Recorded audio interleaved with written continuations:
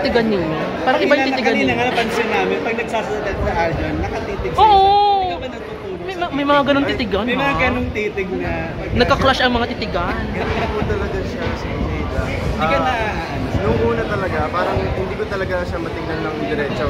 Every time, parang mga 3 seconds, gagawin na ako. Kasi talagang ang lakas ng dating ng mata niya eh.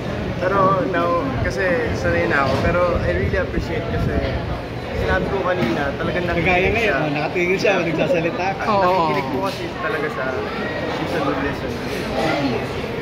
Parang naging charger ka din niya. Charger? Yan po yung tawag niya sa akin, charger po. Bakit may gano'n, Aljon? Na kung saan pagka lobat ka na, miski ba sa iba, may mga gano'n, para kay Jayda lang yun? Sa history ko. History? Sa history? Sa kanya ko lang yung ginagawa. Halimbawa ganyan, nakawakan nyo lang. Kasi napapasa yung energy, feeling ko, totoo po pala yun, yung parang nare-recharge ka talaga. And I think kasi pinag-usapan May spark? May spark yung charge pag naghahawak Ay, meron kami appear dati. I don't know if natatandaan pa. Inaalala ko eh. Nag-dosi kami. Basta something gano'n, tapos pagka gano'n. Ay, may Yes, Pero parang charge, something na gano'n. May napuuna bang love team sa inyo, like Aljon, Jayda o Jay? Ang tawag po nila, ng mga fans, Aljay. Aljay. So ready na kayo sa mga ganon. Mag-create your own fans club. Oo naman po, and nakikita po namin yung mga efforts nila online and kung paano sila nag-come together. Pati yung mga solid fan bases po namin yung Jayda Nation at mga charmers.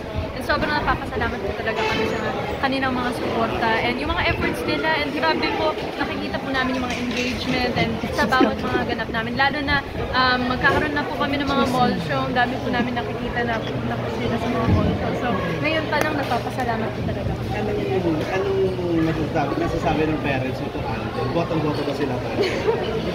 Sabi mo, yung bar. Well, siyempre, welcome na sa Sutor, gano'n. Well, ito po, masasabi ko po, and kahit tanongin niyo po sila, they really do respect him and they appreciate how much of a gentleman he is, especially with this working experience. He's met my parents and you know, talked to them and stuff like that. So, ayun po, I think it's a good thing to say about him. Anong reaction mo nung pinakilala ka sa parents? Kinabahan ka ba? Kinabahan ka ba? Yung loob ko, nanginginig talaga. Siyempre, bilang kailangan mag-man up ako para ayun, na-appreciate ko kasi sobrang hospitable nila. Kasi nakapunta ko sa bahay nila. And talagang, ang ganda ng pakikita mo talaga nila. Kumbaga, siyempre, star sila eh. Siyempre, dapat yung expectation mo, paghirapan mo yung attention namin. Pero sila talaga, nakikipagkwentuhan na parang normal na tao sa mga kakakilala lang nila. Yun yung nakikipagkwentuhan sa kanila. Kailan nawala yung First step na yan to support. May mga ganun ba? Sabi na ba si Al? Oo. Nagpaparamdam na ba? Nagpaparamdam na ba? Ako naman, every time na napipili ko na gusto kong ipakita sa kanya kung gaano siya, gaano siya na-appreciate, ginagawa ko na. Like, What's something special about Jayda nung nakilala mo siya dito? sobrang thoughtful yan. Mararamdaman mong hindi siya nagpipilitan.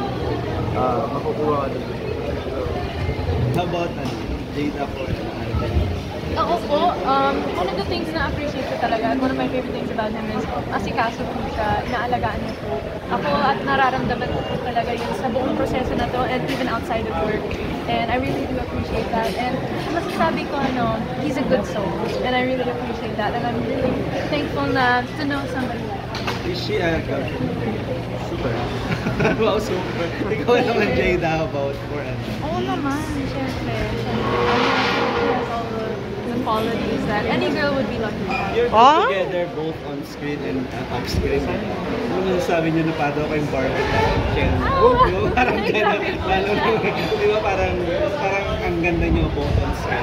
Thank you so much. Siyempre natutuwa po talaga kami. And especially lalo na nung nag-drop po yung teaser and nung initial announcement pa po ng project na to. Ang dami pong mga magagandang feedback and honestly super humbled po lang talaga kami that we were able to be given this opportunity by ABS-CBN, I Want TFC and Black Sheep. And maraming salamat syempre sa tiwala and sa mga nakaka-appreciate sa amin. Kasi it really does mean a lot for us, given na we're, starting out in this industry, we have so much to learn, and just to hear that feedback and nakakapagpasaya po kami ng tao in our own little way is such an amazing feeling. Jayda, may mga limitation ba yung mga parents mo pagdating sa mga romantic scene? Like, bawal ba yung kissing scene? Wala naman pong ganun. Siyempre po,